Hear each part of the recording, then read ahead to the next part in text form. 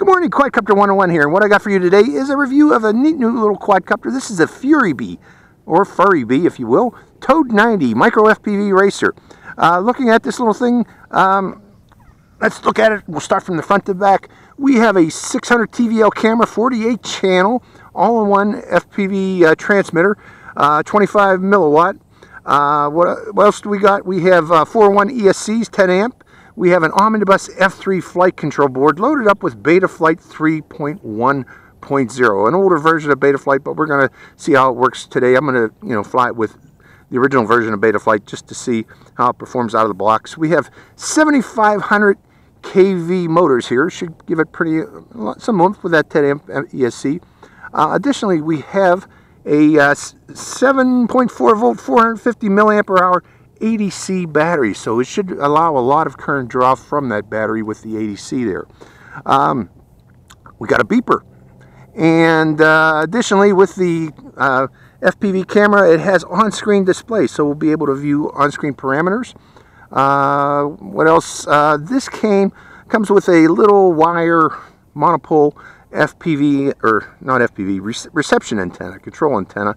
I did have to put a zip tie on here and use some melt tubing, shrink tubing here to make sure that this antenna does not get into the motors or into the propellers. So keep that in mind. You might want to do that, folks.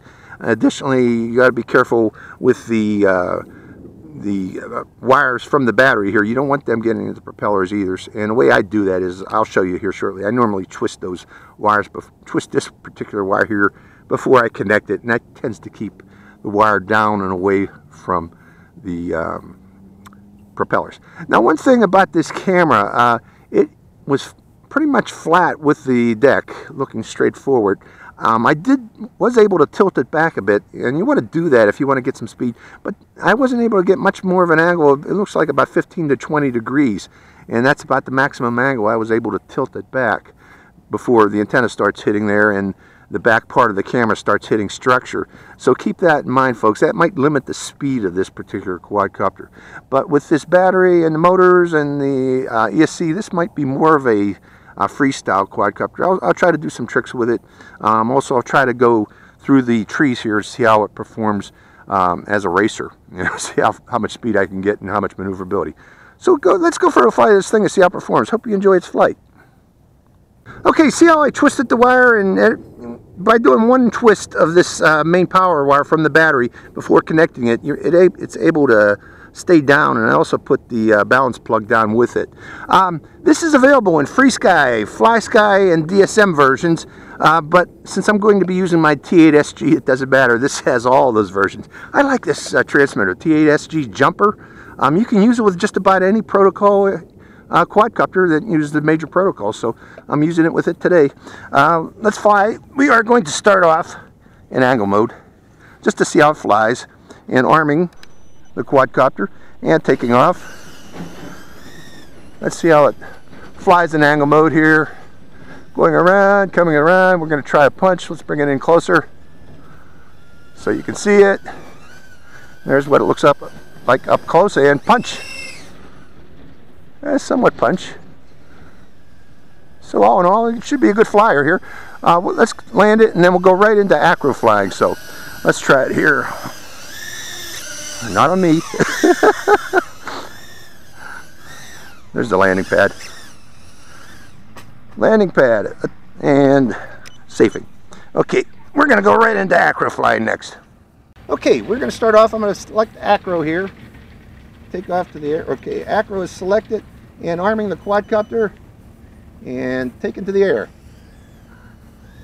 Okay, let's go around the trees first, see how it performs going around the trees. I want to see how it feels. But yeah, its camera is still, even as much as I could get the camera up, its camera still prevents me from getting full speed on this quadcopter. Let's go over that tree. So, as a racer, I don't know. This is about the fastest speed you're going to be able to fly it comfortably without raising your head up. So we'll go around here, and we'll turn it around and then try a punch.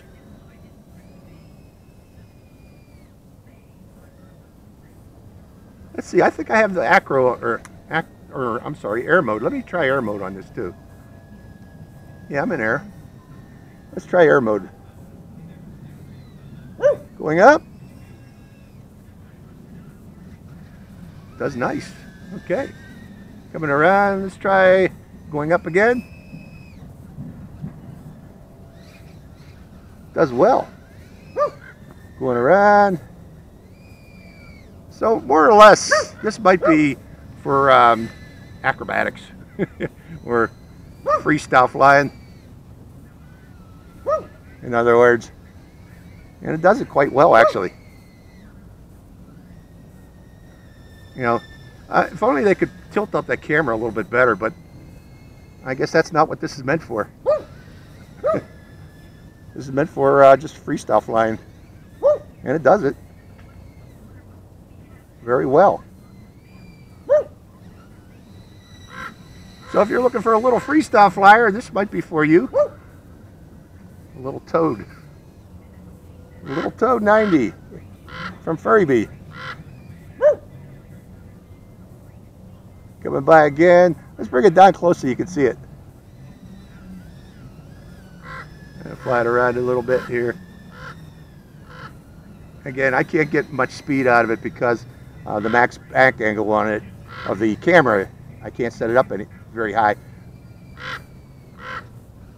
What's my voltage? Voltage is still good, but yeah, this one does nicely here. Flying it around as a freestyle flyer.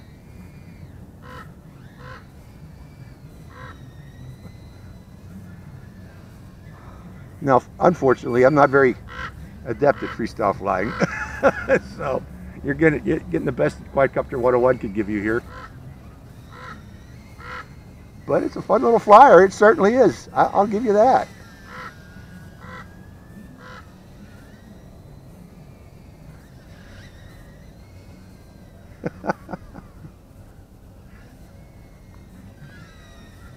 Okay, my voltage. 6.7, 6.5. It is lasting a long time. They say you were supposed to get 5 minutes of flight time out of this, or 6 to 8 minutes. I'm sorry. I don't know about 6 to 8, but we are over 4 minutes. Over 4 minutes with this thing. Let's see if we can truly get 8 minutes of flight time with the stock battery.